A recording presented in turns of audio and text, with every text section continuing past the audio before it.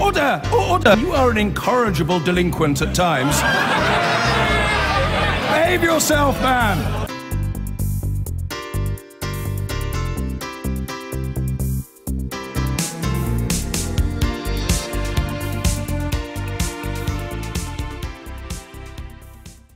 Now, how should society respond to the rise of the sex trade? It's become so pervasive, it sometimes feels as if it's part of the mainstream culture. A new book by the feminist author Kat Banyard, Pimp State, raises some key questions, from whether it should be legal to pay for sex to whether porn is warping the attitudes of a generation of boys. So she joins me now, along with Nikki Adams from the English Collective of Prostitutes. Kat, you argue that there's been a big increase in the number of men paying for sex. Why do you think that is? Well, during the 1990s, the number of men doubled to nearly 1 in 10 men who pay for sex. In the UK? That's right. I mean, this was at the same time that we saw a general mainstreaming and expansion of the global sex trade. But crucially, because we can see that demand can grow, it can also shrink. So putting the lie to old adages like it's the oldest profession, demand for the sex trade is not inevitable, but it requires us to tackle the sexist attitudes that underpin it. I'll come on to that, but why is it increasing?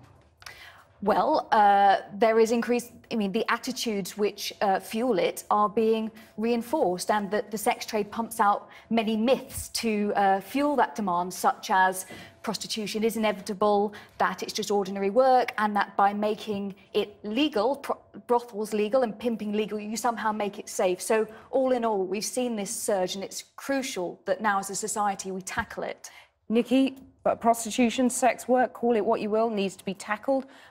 Do you have any sympathy with that view, or is it boom time for you and your colleagues? Well, I wouldn't call it boom time, but I think there has probably been an increase in prostitution, but there's also been an increase in women's poverty. Austerity has particularly, 70 to 80% of the austerity cuts have targeted women. We have women in our group who actually managed to get out of prostitution and have gone back into prostitution. We also have a lot of women who started but have been trapped in prostitution because of a criminal record. So you use those words, trapped and forced into prostitution, so you accept that sex work is not something that women want to be doing? In the same way as a lot of people don't like their, you know, like I think 60% of the UK working population don't like their job. You know, they find their job exploitative, too lowly paid. You know, 0-hour contracts have kind of come across the board. So only in that extent, when I say trapped, I mean that where women want to leave or not want to go into prostitution in the first place, you always look at the choices that are available. And in most cases, that's other low-wage and exploitative work. And just... Sorry, well, let me just pick up on that point. Yeah. We'll come back to that. But no. Low-paid work, you know, is, you know, grind, is prostitution, is sex work any worse? Sexual exploitation is not a solution to poverty, and sex buyers are not just ordinary consumers, they're exploiters. When a man pays a woman to perform sex acts on him, that money is not sort of coincidence, it's coercion. And a trade in which men pay to sexually access women's bodies is fundamentally incompatible with equality between women and men. But what if sex workers don't feel like that? I mean, sex workers don't see prostitution as any more exploitative than other jobs. And in some cases, we actually go into sex work to escape from the exploitation of other low-wage jobs. And I think it's difficult for people outside to look in and say, well, we judge you according to these standards without looking at the other choices that we're having to make. I don't know why prostitution is seen as more exploitative than, you know, begging or having to watch our children go without food. And that's the reality of many women in this society. We don't think it's a great job, but it's often the better choice out of a set of very bad choices. Criminalisation doesn't help it. Nikki and her colleagues don't feel exploited. Well, there are many women who speak out about their experiences of abuse within the sex trade.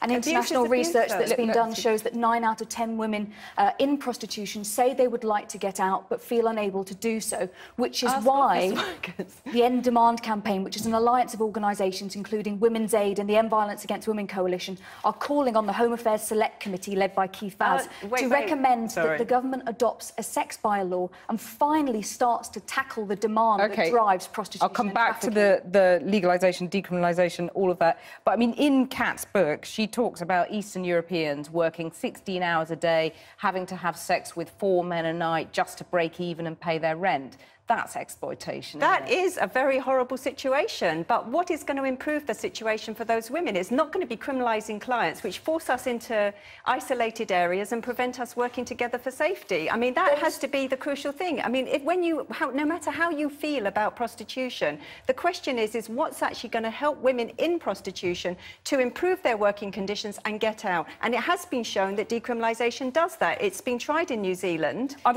it really should answer that point. Be implemented here. The women that you just mentioned were women in a legal brothel in Germany that I visited, and I went door to door in this multi-storey brothel.